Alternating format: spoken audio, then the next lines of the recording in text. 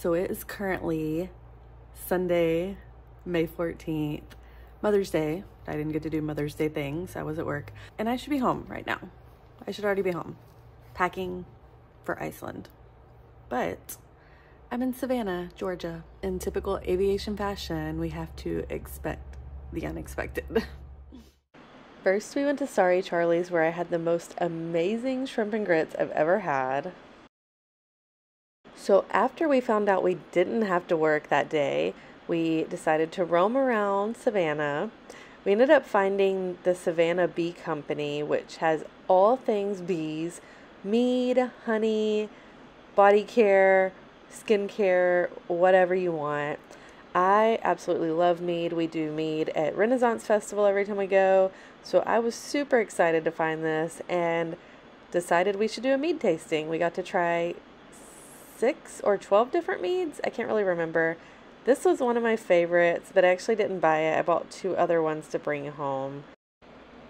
I don't drink often, but when I do drink, I do like to have something on the sweeter side.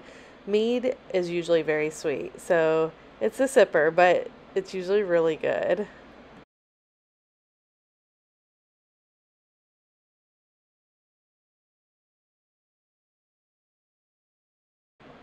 After we left there, we roamed around a little bit more and found the Georgia tasting room.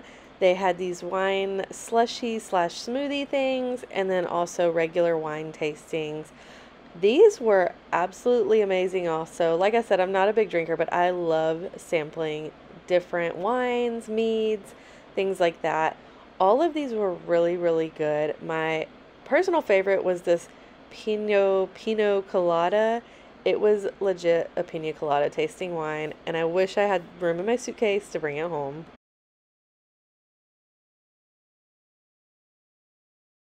You can carry drinks to go there, so I got me a little dreamsicle drink. And then it was time for a snack, so we headed to Coco and Moss Sushi Bar. You know I love me some sushi. This Philadelphia roll was so good. And this was an alcoholic beverage, but it was very similar to a Starbucks refresher. Originally, I should have been in Kansas City tonight, but I got rid of my Kansas City so I could get off work tonight and leave for Iceland tomorrow, because I wanted the extra day there in case flights were bad or whatever. Cool. Got rid of that. No big deal. I was supposed to deadhead back, so just be a passenger on the flight back from Savannah to Houston at like 5 p.m. today. Well, there were storms all in Houston and our deadhead canceled.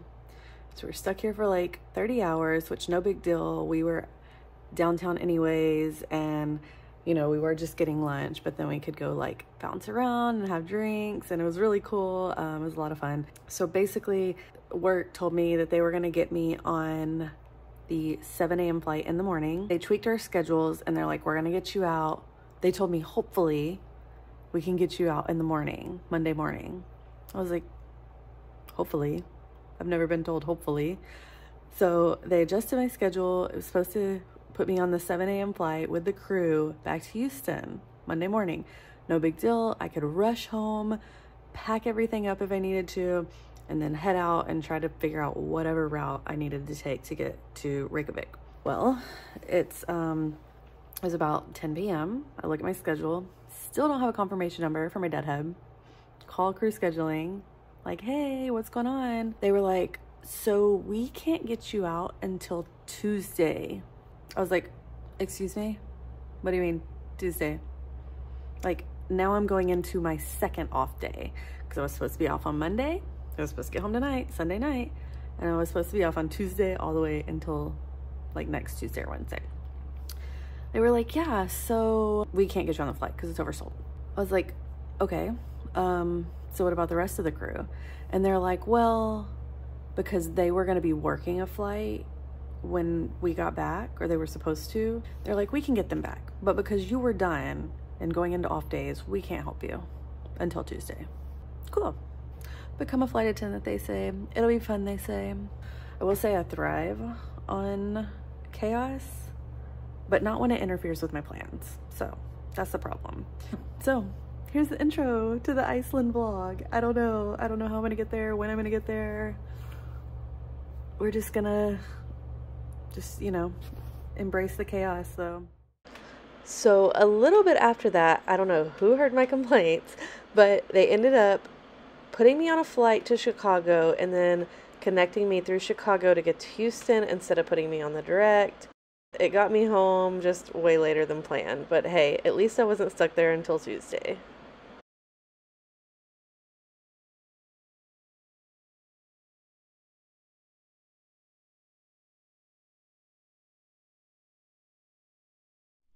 All right, it is 9:25 p.m. I'm finally home. We landed into Houston a little after 5 p.m. I made a few stops on my way home, got home about 2 hours ago, and I have been trying to figure out how to pack. And I am lost because it's supposed to be rainy and cold all week. And the cold isn't a big deal, it's the rain. So trying to figure out if I need to bring like extra clothes or if I can do laundry at the hotel when I figure out my hotel, which I'm not going to book until I get on the flight, because if the flight fills up and I can't get there, then I've wasted all this money. So this is the joy of taking trips standby. It's stressful. No checking bags. I can, but I probably am going to have to 3-leg it to get there. So if I check a bag, my bag might never make it. So I'm trying to fit everything I need in a carry-on and trying to figure out what all I need. And it's not like I have the carry-on plus like another backpack to store stuff in, because it's my disc golf bag. So I'm able to take way less than like I should. Okay, ignore the annoying loud dryer that is on its second cycle through because nothing is drying. I am almost done packing. It's been difficult. First of all, let's talk about my packing. This is my raincoat that's in the bag for another raincoat that I'm not taking. This is a bag full of things that I might need like readily available. I'm bringing a Chicks Chasing Chains flight towel to give away to one of my card mates.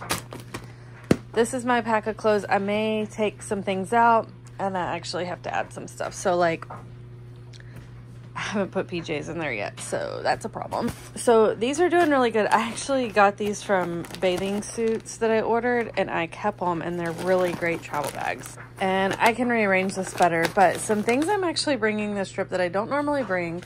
I have an umbrella because it's supposed to rain the entire time.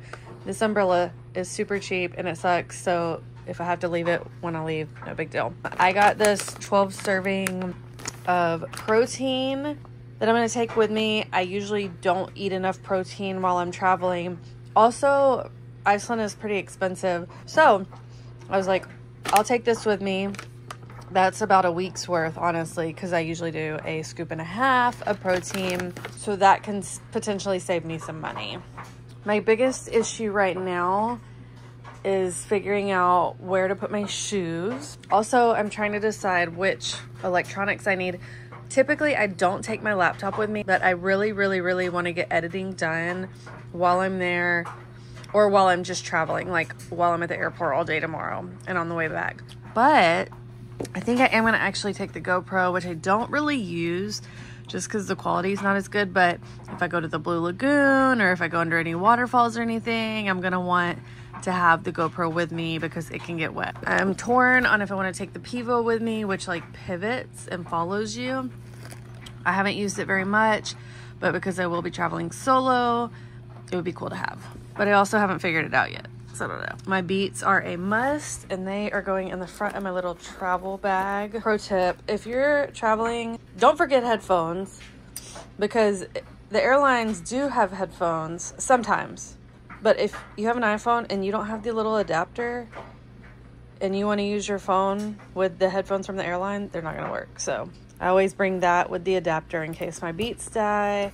They do use like standard European outlets, so I do have to take some of these. Luckily, I have this USB one and a regular one. Also, I did not realize how minimal I am with makeup until literally today, because I have a makeup bag that I carry, but I didn't realize that I only use 5 things out of it. So that makes life easier because I just have my powder, my eyebrow stuff, and I use 2 different mascaras, and that's it. So that is super easy to just put in this bag or put in another bag, be done with it.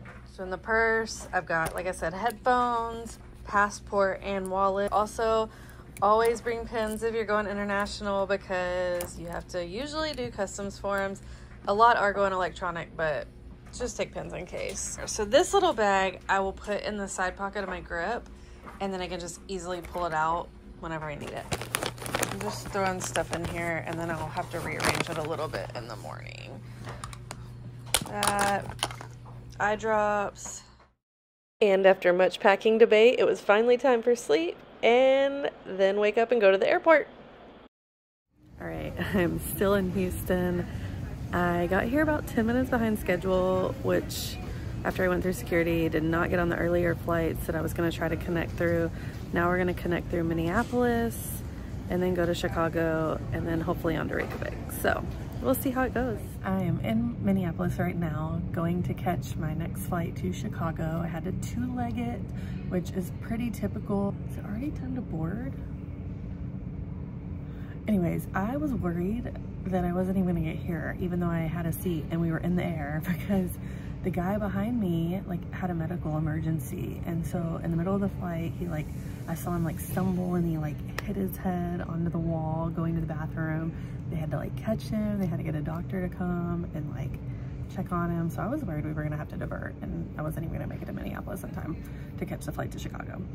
Thankfully, seemed like everything ended up okay. The EMTs, paramedics did come and get him off the flight first, but we made it. Now I'm here. I was gonna do some video editing, but apparently it's already time to board. Gonna catch that flight. I have a little bit too much baggage, so it's been kind of a pain trying to finesse it all.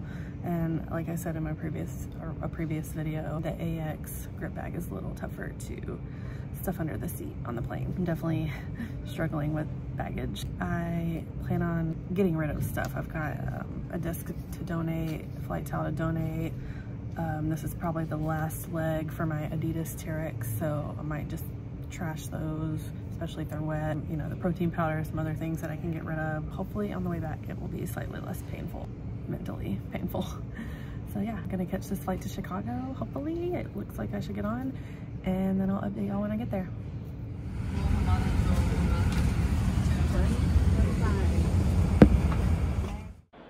Thankfully, the Minneapolis to Chicago flight went off without a hitch. I made it to Chicago with plenty of time to spare before catching my flight to Reykjavik. By this point, I pretty much knew I was going to get on the flight. There was plenty of open seats. You always get a little bit anxious just because anything can happen, like weight restrictions and whatnot, but I felt pretty confident. I didn't get a first class upgrade, but I did get a window seat with nobody in the middle next to us. Plus, it was only a 5-hour flight anyway, so it really went by fast. For dinner, I got the buttered chicken, and I've actually never had buttered chicken before, but it was so good, and if it was that good on a plane, you know it's got to be good on the ground. One of my favorite things is that first glimpse of a new country you've never flown into before. You never know what it's going to look like, and it's just such a cool feeling to know you'll be landing in a new place soon. And after all the delays and chaos, I finally made it to Iceland. And make sure to come back for the next video in the Iceland Disc Golf Vlog series.